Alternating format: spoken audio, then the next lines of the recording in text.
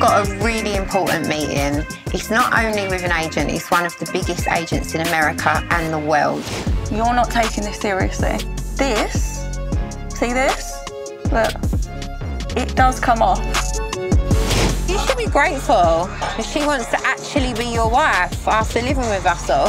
I'm so lucky to have her. What if after like 4 months, I'm like, I hate it out here. It's actually really worrying that you're having them thoughts of... It's just scary though.